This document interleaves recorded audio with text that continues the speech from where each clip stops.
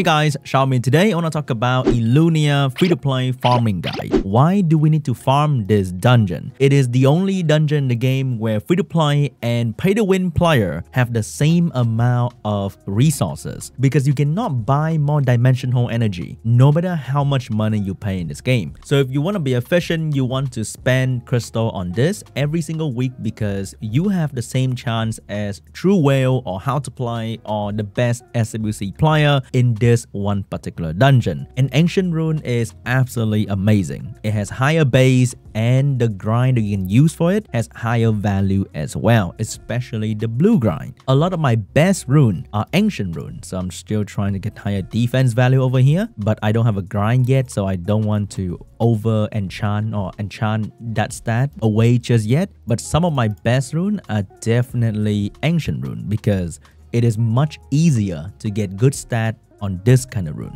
This is the only content where pay-to-win players will not have any advantage over you. So you want to spend your crystal and energy and effort in farming this content. But you only start farming after you have done your crucial 2A unit. For example, you want to finish your Spectra, you want to finish your Ikaru farming team, all that stuff. And when you are done with all the crucial 2A, you want to start looking at this dungeon. So this will be my free-to-play team recommendation. I have 3 core unit and 1 flexible slot because you don't want to be using Orochi, right? That's for fucking peasants. If you have a strong Nat 5 like Savannah, you want to use her too. But the core unit will be Riley for healing. She's really good. She buff attack power all the time, which allow her to boost your team success rate as well as speed a lot. And Riley can be on speed HP defense. She doesn't have to be on violent, doesn't need to be on will, but she can be on anything. Nemesis, energy, swift, whatever you have, you can use it on Riley because you use Riley in your guild content as well. So I think violent is a pretty safe bet. Next, we have the defense breaker. I'm going with Roid because he can provide very consistent defense break because he only has 1 skill and he will defense break all the time. Of course, they're gonna miss here and there, but he is one of the best option for this dungeon. Mine is on Viral Destroy speed HP because I use him for my siege. He's a very strong unit into Theomas and Molong defenses, and Destroy Rune is amazing over there, but you don't have to. You can go Viral Focus, Viral Energy, and triple HP or speed HP. I highly suggest you go for speed HP because you want him to move in front of the other damage dealer that you are using because the defense break will allow you to do more damage. So I have damage reduction from water because the boss actually is a water element boss and it ignores defense, so some reduction would be nice, and some random stuff over here that I don't really care too much about Roid right now. The artifact can be way better.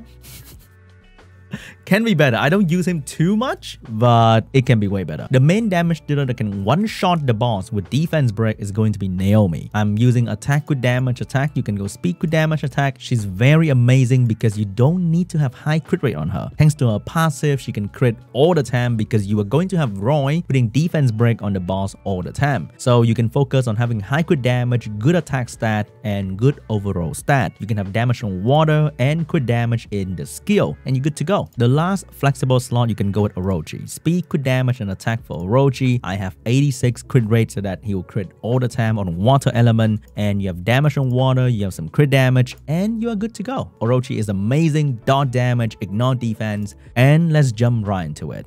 So we're gonna go for a quick run, and then I'm gonna demonstrate what the team can do. So we have defense break, we have attack buff, and now we can kill these mobs very easily. If you don't have Orochi, there are many other flexible wind damage options you can put in.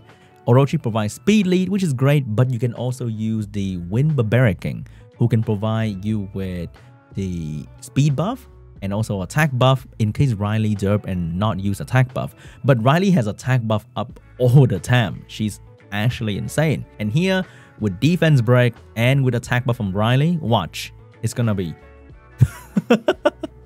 It is so quick, and because the team rely mainly on the passive of Roy and the passive of the Naomi, the damage and the defense break can be very consistent.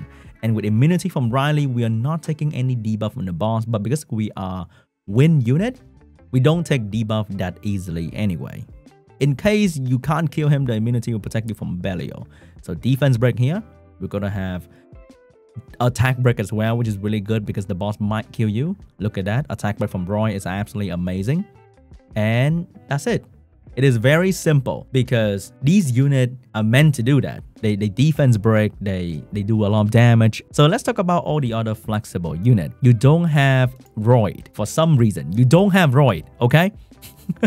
How do you not have Roid? Unbelievable. In the past, I was still using Orochi and Riley, but I would be using Savannah. Savannah is even greater, a safer option. If you have Savannah, you don't have good runes, Savannah will make up for the bad runes that you have. I'm not trying to roast you, okay? Just trying to be realistic. A lot of you guys will not have maxed out rune, so the Nat 5 will kind of cover your ass when you don't have good runes. Savannah will be speed good damage attack as well, similar rune to how you build an Orochi, so big damage, she provides speed buff, attack by pushback, and also big damage that scale with debuff. So goes really well with Orochi. If you don't have Naomi, you don't have Roy, you can replace it with Savannah, and you can replace it with Wind Panda. Wind Panda is another very amazing option for this dungeon for defense break, because once again, he also will be using one skill most of the time, and when the boss hit you, you can revenge when you buff this. And he defense break even better than Roy because it is a multi-hit, very high chance for defense break, and now he awakened into accuracy, allowing him to defense break even better. So I'll build similar to Roy, but instead of speed HP, I'll go for maybe triple defense, or if you want to speed tune better, you can go for speed defense.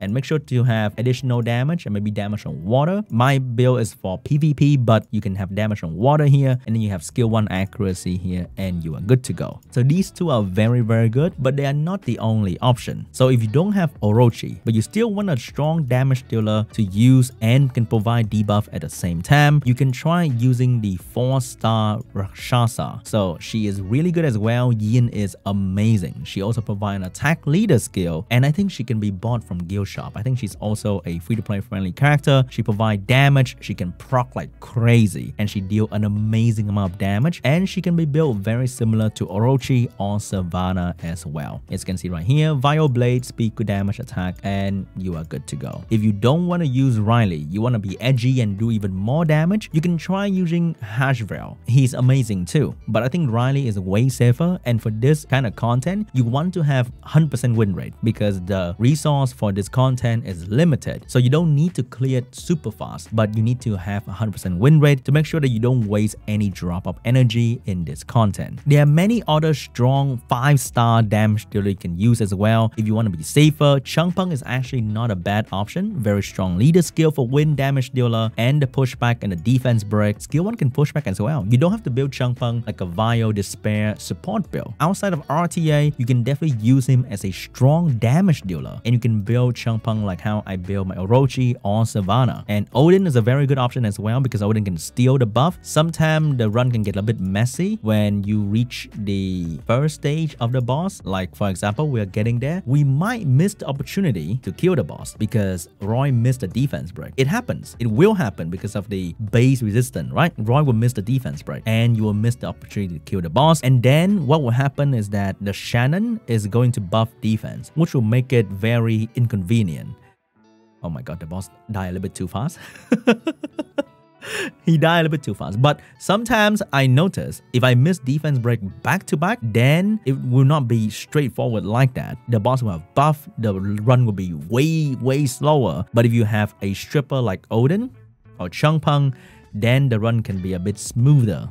If you want another wind speed lead that is free to play, that can also provide a backup defense break, that can also do very good damage, you can try out Ramahan. He is a very good option to replace Orochi with because he can also do insane damage and he can strip, and he actually has good AI for this one. The Monkey King can also be a very good option for backup defense break and also good damage. Any of the wind damage dealer that is a Nat 5, they're good. Ethna is good, Charlotte is good, Lakmaron is good. They can all be used as long as you fulfill the attack buff role, big damage with Naomi, and the defense break with something like a Fangyan or a Roy. You can pretty much put in any wind damage dealer that you want. It is totally okay because the dungeon is very flexible. Actually, I want to give the Ramahan a try. So now let me replace Orochi with something even more free to play, which is going to be the 2A Ramahan. Now let's take a look at the run. So we have one extra defense breaker, and I make sure that he moves in front of Naomi so that I will have 2 defense breaker